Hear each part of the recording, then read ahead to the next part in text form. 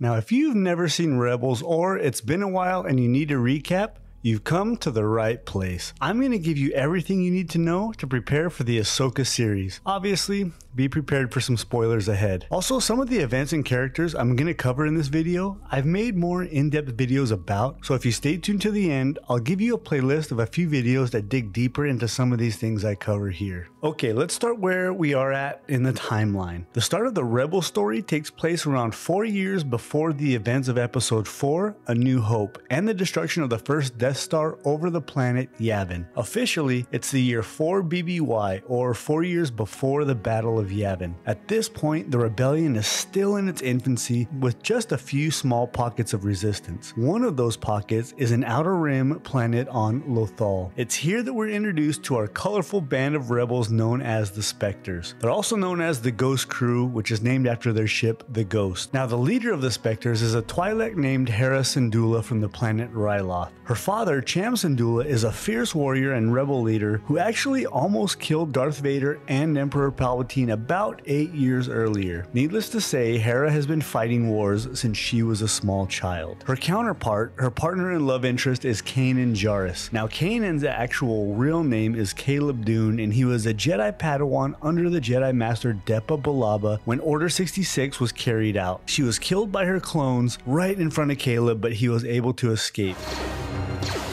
You must run! Run, Caleb! He then went into hiding and later changed his name to Kanan Jarrus. Next, we have Sabine Wren, a colorful Mandalorian warrior and, as we can see from her armor, an artist. She's from Clan Wren, which is a vassal of House Vizsla. We'll get more into Sabine's backstory and family later in the video. Next, Garazeb Aurelios, or just Zeb for short. He's a Lasat warrior from the planet Lasan.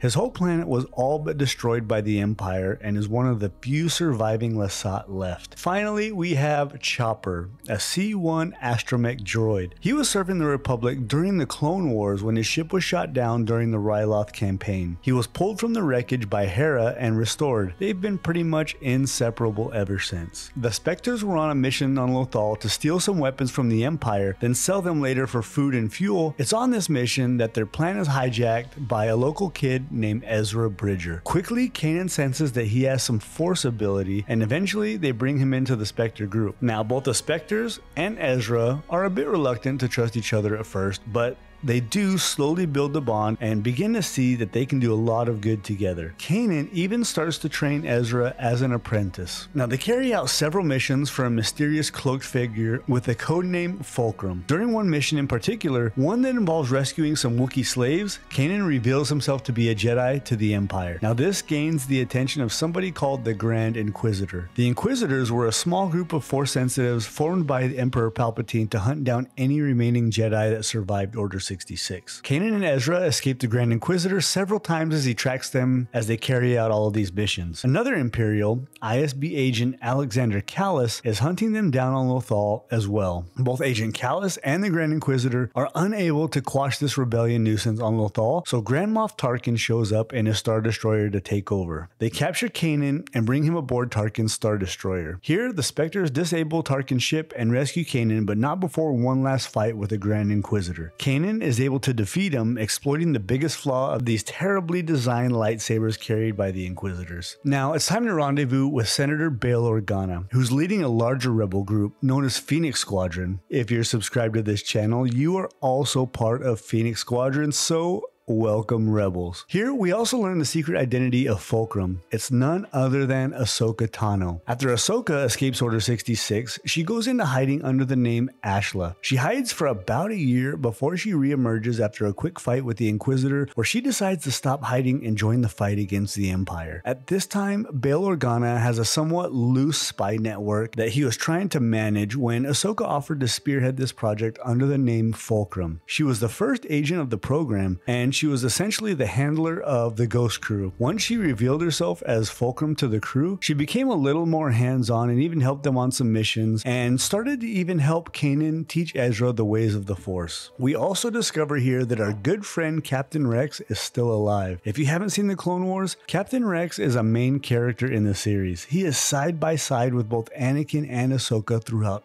all of the battles. Anakin and Rex were close, like brothers, and during Order 66, Rex fought off the programming of his inhibitor chip just enough so that Ahsoka could escape. She was actually able to save Rex's life in return by removing his inhibitor chip, which in turn he saves Ahsoka from the other clones. They escape together and go into hiding, and I have a feeling we're going to see Rex in the Ahsoka series. Kanan doesn't trust Rex at first, seeing as Rex is a clone, and it was the clones that turned on the Jedi and killed his master, Depa Billaba. But after some time and a few missions, Kanan starts to trust Rex, and they even become friends. Enter Darth Vader. Now Ahsoka at this point doesn't know that Anakin is Vader. She senses something when they face the Sith Lord during a dogfight, but she doesn't know quite what she's feeling at the time. Ezra and Kanan face him once and barely escape with their lives. She goes on a mission with the two Jedi back to Lothal, where they found the location of an ancient Jedi temple. We see this temple earlier in season 1, where Ezra finds the Kyber crystal for his lightsaber, and back at that time Yoda came to them through the Force, so they were hoping to find him again, looking for guidance and answers on how to defeat the Sith. Inside the temple,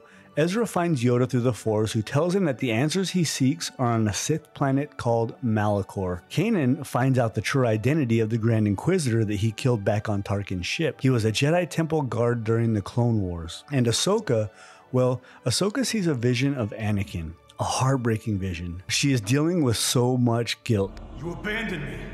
You failed me. Do you know what I've become?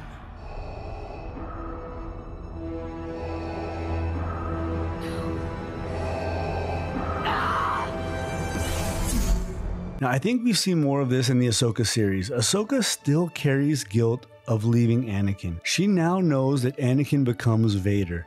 She needs to find peace with that before she can move on, and we're going to get to my theory on that later. A couple of Inquisitors show up as they escape once again, which is an ongoing theme. The Inquisitors show up and the Jedi get away. Now, the Inquisitors weren't a huge threat for the most part. They were great at tracking Jedi, but they weren't very powerful in the Force. Not to mention the absolutely terrible design of their lightsabers. Ahsoka fought two of them and pretty much wiped the floor with them without much effort. Now the two Jedi, along with Ahsoka, arrive on Malachor, where they find an ancient Sith temple. The Inquisitors show up again, and Ezra is separated from Ahsoka and Kanan. As he makes his way back, he finds the former Sith Lord Maul, who was also on the planet searching for something he has been obsessed with for years. So Maul convinces the other three that the secret they're looking for is a holocron on the top of the Sith temple. So they make their way to the top, fighting the Inquisitors as they ascend. Maul sees Ezra as a potential apprentice. So as they get separated, he turns on Kanan and he blinds him with a quick fight. Kanan reaches down deep with the Force,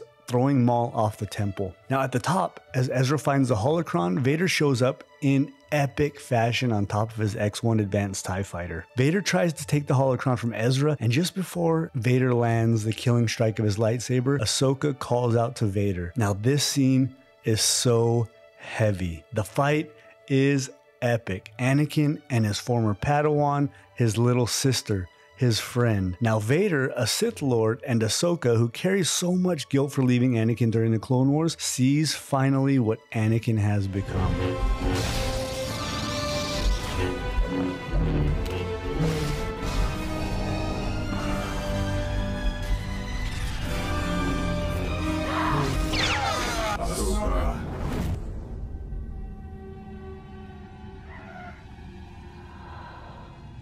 Ahsoka. Anakin, I won't leave you. Not this time. Then you will die. Ahsoka! No! No! We see at the end, Ahsoka and Vader both barely escape with their lives. We catch a glimpse of Ahsoka heading down into some temple ruins, and as far as the Rebels timeline goes, this is the last we see of Ahsoka. We will talk about exactly how she survived in a minute and add some context to this scene and some extremely important events that happened in the last season of Rebels. Now, it's going to be important for the Ahsoka series. So let's now get into about 3 years before the events of A New Hope. Kanan, now completely blind, starts to struggle with his role with Ezra and the Ghost Crew. He spends a lot of time alone. Ezra has taken on a more leadership role in the missions they carry out, but he also grows more angry and resentful towards Kanan. We start to see him touch aspects of the dark side. They eventually reconcile and get back on track. They rescue Wedge Antilles from the Skystrike Academy and bring him into the rebellion, in which we all know he flies later on alongside Luke in the famous trench run to destroy the first Death Star. But all these rebel shenanigans really start to be taken seriously by the Empire, so they bring in someone to deal with him. Here we get our very first glimpse of Grand Admiral Thrawn. Now, Lothal is extremely important to Thrawn. He opens up a factory to build a new type of TIE fighter that would probably destroy just about any starfighter in the entire galaxy. They were faster, more heavily armed, and capable of hyperspace travel. Unfortunately, he was competing with director Orson Krennic for funding for his TIE fighter Defender program. See, Orson Krennic was in charge of a program called Stardust, which we know now as the secret code for the Death Star construction. Now, Thrawn loses out on the funding after the rebels steal the TIE Defender prototype and eventually blow up the factory, and we'll get to that in a second. During the same time, Sabine, Ezra, and Kanan go to Dathomir, Maul's home planet, and they find the Darksaber in Maul's lair. Now, I cover this in another video in depth, but Sabine reluctantly trains with the Darksaber for a while under the guidance of Ezra and Kanan. She becomes pretty proficient, and so her lightsaber skills, combined with her Mandalorian weapons designed to fight Jedi, will definitely come in handy in the Ahsoka series when we see her in the trailers fighting Shin Hati. Meanwhile, Ezra is lured to Tatooine by Maul, who is obsessed with finding Kenobi. That was his whole purpose for being in that Sith temple on Malachor.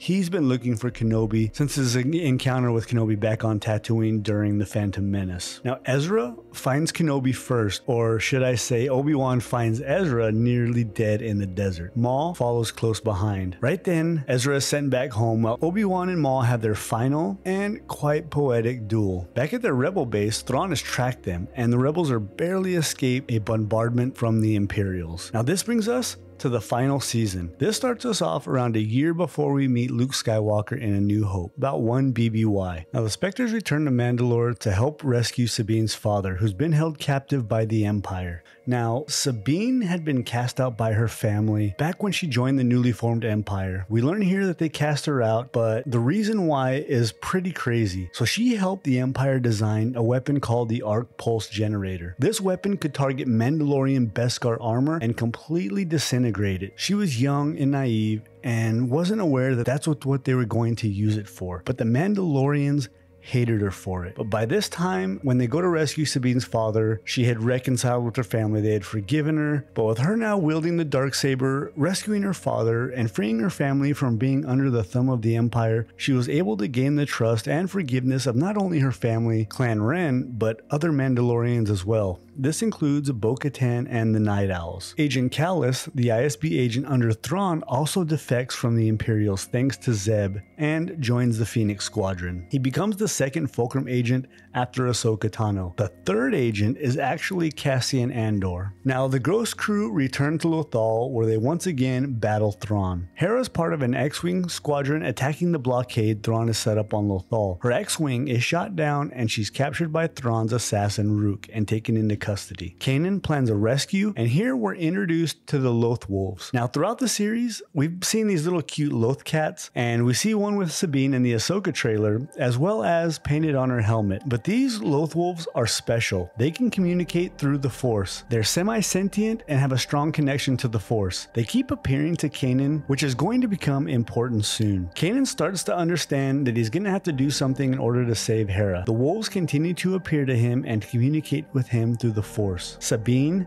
Kanan, and Ezra set off to rescue Hera, and the timing is perfect. Thrawn has to leave for Coruscant to meet with the Emperor about getting the funding to his TIE Defender program. Kanan finds Hera as she's being tortured, he frees her, and then they escape to the top of the Lothal fuel depot. Sabine and Ezra find a transport to get back to their base. The Imperials send some AT-AT walkers to the fuel depot. As Sabine and Ezra make their way to the fuel depot to pick up Kanan and Hera, the walkers are getting closer and closer. Hera tells Kanan something she's been wanting to say for a long time. Just as they're picked up, the walkers do the unthinkable. They fire on the fuel cell that Kanan and Hera are standing on. There's no time. Kanan runs over and uses the Force to stop the spread of the explosion just long enough to save his friends and the love of his life. It's an absolutely heartbreaking scene. Kanan giving the ultimate sacrifice to save the ones he loves. Of course, this absolutely devastates the Ghost crew and Hera more than anyone. Unfortunately, there's no time for mourning. Thrawn is returning to finish off the rebels on Lothal. As they scramble to escape and deal with the loss of Kanan, they run once again into the Loth Wolves. This time, the Loth Wolves carry the crew through a portal and onto the other side of the planet almost instantly. This portal is a special place. This place can only be accessed through the Force, and the Loth Wolves possess the ability to travel into and through it. Now, at the same time, the Empire found the Jedi Temple on Lothal, where below it, a painting served as a puzzle, a gateway to this special place. But they're unable to solve this puzzle or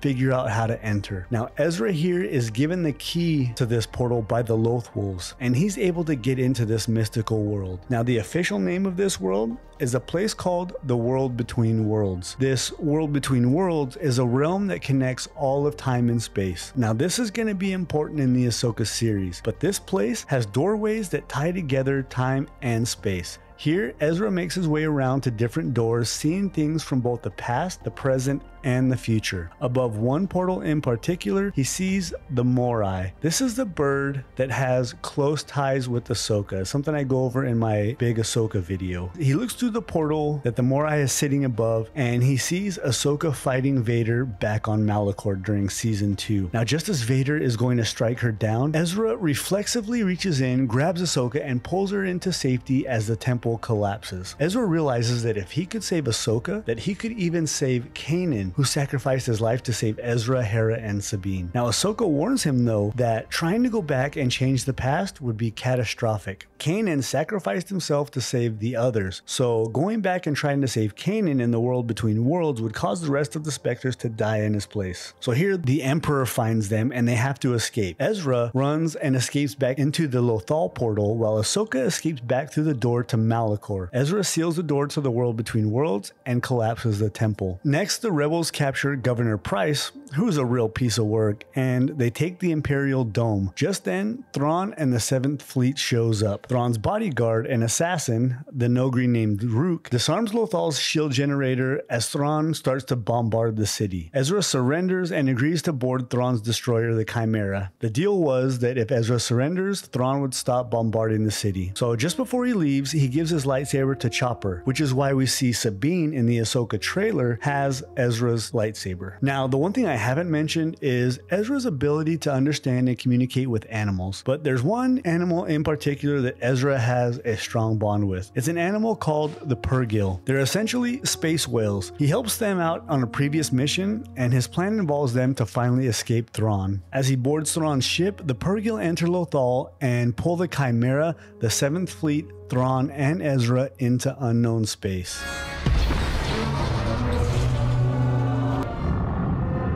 Whatever happens next happens to both of us.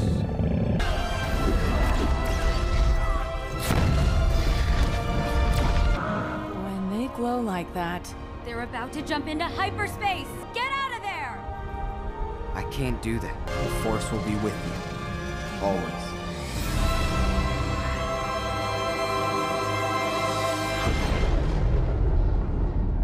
Now, we see the Purrgil in the Ahsoka trailer, so they're gonna play a part in Ahsoka and Sabine's search for Ezra in the Ahsoka series. Now, this victory on Lothal is the beginning of the end for the Empire. This happens right before the events of Rogue One, and then of course A New Hope. We see Chopper briefly in Rogue One as Captain Syndulla's name is called over the intercom at the Rebel base. Now let's talk about the epilogue and the end of the Rebel series. It starts with Sabine watching Lothal when some X-Wings fly over along with Ahsoka's T6 Jedi shuttle. Now this seems to be a bit of a time jump.